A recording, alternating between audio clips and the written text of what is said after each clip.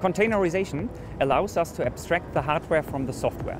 So an application is running in its own container independently from the underlying stack. What containers in software enable is easy modular deployment of software.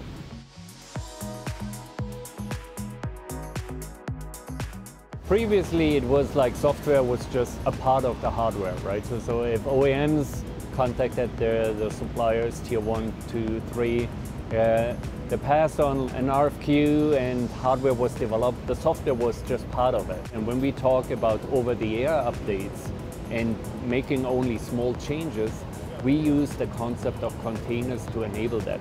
How do we allow upgrade and update of features without having to retest the entire system? But doing this in a modular fashion allows us to deliver features much faster.